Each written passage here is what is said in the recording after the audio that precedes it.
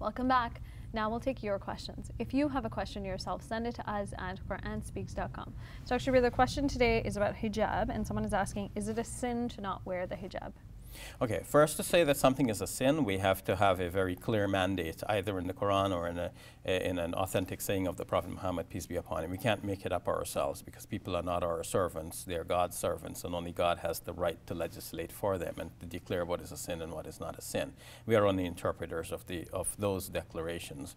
So we go to the Quran for this, and in the Quran, in Surah 24, verse number 31, it says, "Tell the believing women to draw their head coverings over their bosoms so that they will not display their beauty, except for some specified individuals, where in the case of the husbands, obviously all of their bodies can be shown, and in case of some close relatives, a more relaxed sort of home dress would be appropriate, as opposed to when one is going out of doors. As to when one is going out of doors, Surah 33, verse number 59, seems more to the point, saying, "Tell the believing women to draw a part of their jilbabs." Here's an Arabic word, jilbab, meaning like a large outer cloak, to bring part of that jilbab over themselves so that they will be recognized and not molested.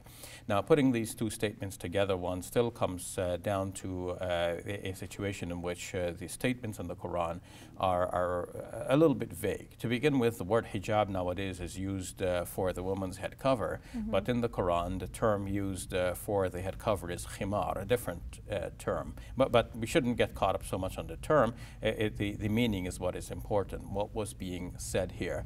Was the Quran saying to women, you must wear a head cover? Or is it saying, the head cover that you are already accustomed to wearing, bring the ends of that over the neckline to cover the exposed chest area? Because at the time, women would cover their heads Apparently anyways. this was so. This is how Ibn Kathir states the matter in his tafsir of the Quran, a famous commentary on the Quran.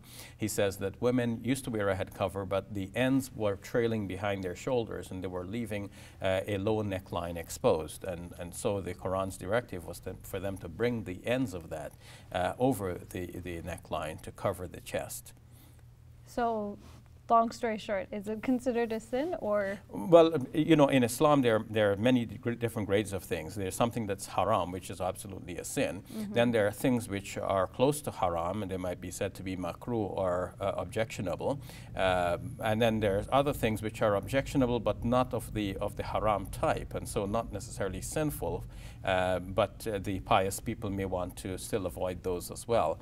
So showing that, obviously covering the head would be a recommended practice, because this is what we've known from Muslim tradition throughout the ages.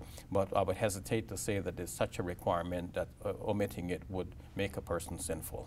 Thank you very much, Dr. Shabir. You're welcome. Hey YouTube, we hope you benefited from this video. If you liked it, or if you didn't, let us know in the comments below. And if you're interested in learning more, check out some of our other videos. And don't forget to subscribe so you can get new videos every Monday, Wednesday, and Friday.